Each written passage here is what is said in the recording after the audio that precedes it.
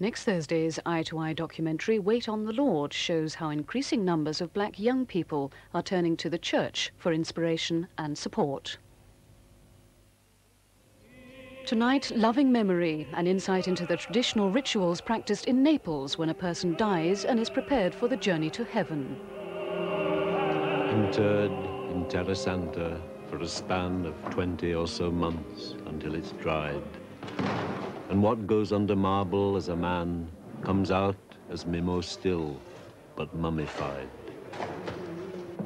When the desiccating soil is shoveled in, when the marble slabs slid back in place, that's the moment Mimo's spirit must begin its lengthy journey to the Lord's embrace. And the family have to help to get him there.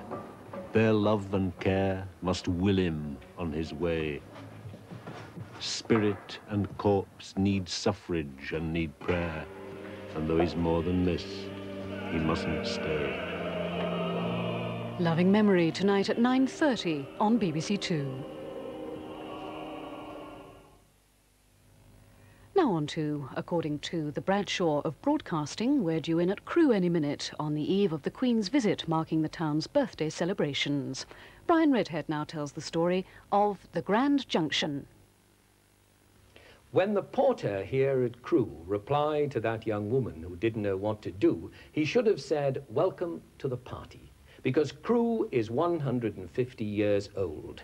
On the 4th of July, 1837, the first train of the new Grand Junction Railway ran through here. We are celebrating it now as they celebrated it then, with their song. No, not that one, this one.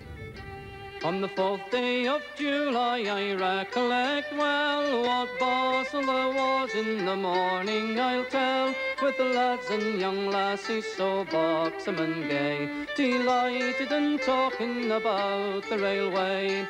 Travel by steam, so the folks say, all the world over upon the railway.